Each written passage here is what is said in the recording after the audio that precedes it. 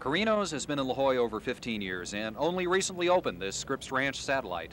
The atmosphere here is pretty much what you'd expect from a shopping center pizzeria, hanging plants and a neat woodsy interior with murals of some faraway land on the wall. It's definitely not Southern California, no billboards or parking meters. We ordered the antipasto salad for starters and received one of the prettiest creations I've seen. Lots of cheese, salami, and artichoke hearts, and it even tasted good.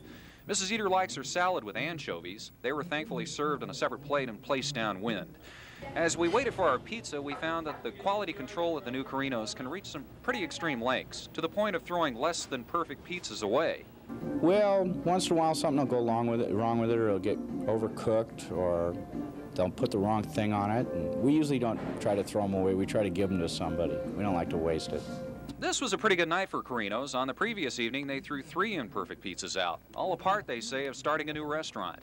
Well, as it turned out, there was a slip-up in our order, and it took an extra half hour to clear up. Our ever-attentive waiter gave us frequent updates on the pizza's progress, and even gave us a free pizza at the end of the evening as an apology.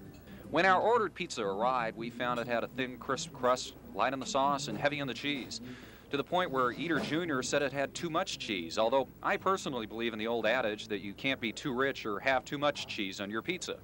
A pizza with 3 toppings is a reasonable $10, and I found the result very good overall. Whatever the new Carino's lacks in content, they try to make up with enthusiasm. So if your pizza takes a little too long to get ready, console yourself with the thought that they're probably just throwing your first dinner away. For News 8, I'm the Unknown Eater.